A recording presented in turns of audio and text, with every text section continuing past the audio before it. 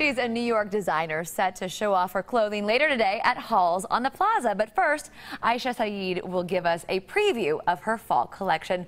Welcome to the show. Thank you for having me. I'm excited to be in Kansas City. Now, I understand you're a risk taker in fashion. Do you like that title? Love the title. You love the title. Is it because you like bold colors? Why do you consider yourself a risk taker?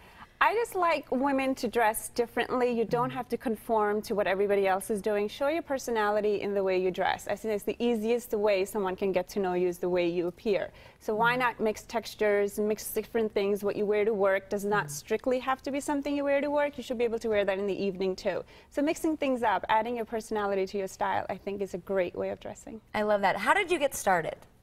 Okay, that's a risk on its own. I originally studied finance and I worked on Wall Street. That was something I felt I needed to do as a safe career.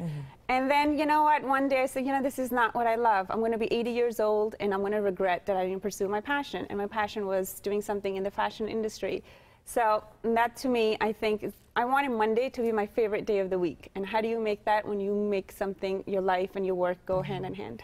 And your style is so unique. It's very true to who you are.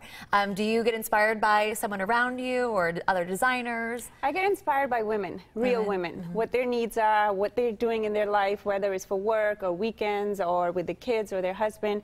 I think when you dress a real woman's needs, you really have a great product. It's not about just the size 2 gorgeous model that's walking on a runway.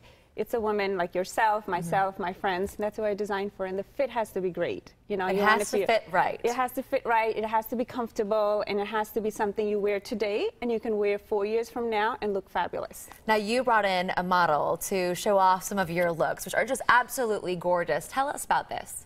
Our model is wearing our tweed Sarah dress, and one of my hallmark is a motorcycle jacket that I put in every collection.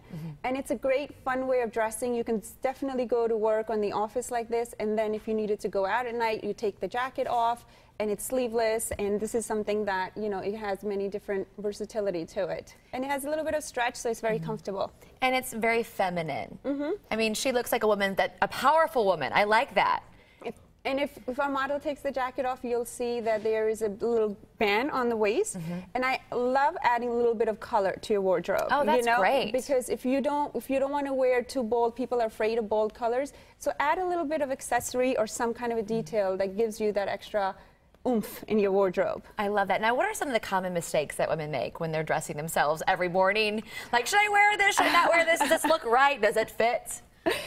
I think women wear things sometimes they don't fit right, or they'll buy something that is so limited to one particular occasion that you need to wear it. And I think in today's world, we don't have $300–400 to waste. So if you're going to spend the money, might as well spend it on something that has versatility. You wear it during the day, in evening, depending how you dress it and how you accessorize it. So I always say, if you're going to shop, see 3 different occasions you can wear a particular item, then buy it. Otherwise, if you're having a hard time, skip it. Okay, now your model actually just changed her look a little bit with a jacket. Yeah. Explain this one.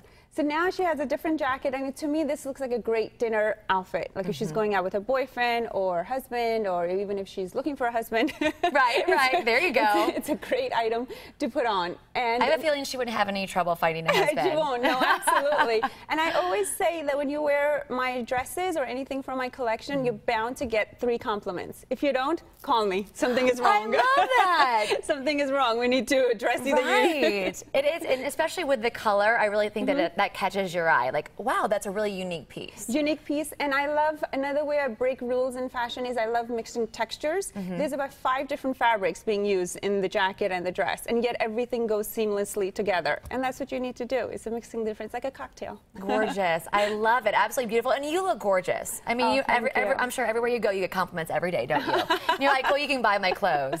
And that's what I think. You know what? You can look like this, just wear the clothes and do your hair and makeup. It's very simple. I make your life easy. There you go. Well, if you want to look like her, she's a trunk show at Halls on the Plaza today from 11 until 2.